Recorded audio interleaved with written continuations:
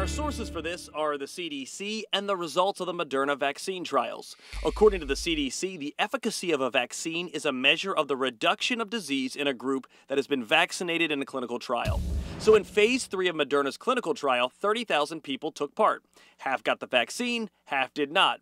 Of those 30,000 people, 95 got COVID-19, and of the people who got the virus, 90 received the placebo. The other 5 received the vaccine, making the vaccine 94.5% effective. So far, this fits the FDA's emergency standard. In June, the FDA wanted a vaccine to reduce or prevent COVID in 50% or more of people who got the vaccination. But it's important to note this is the efficacy in a controlled small group. There is no guarantee that everyone in the study was even exposed to the virus. A vaccine's real test of effectiveness in the long run is tested in the general population. Do you have something you'd like verified? Email us at verify@wusa9.com.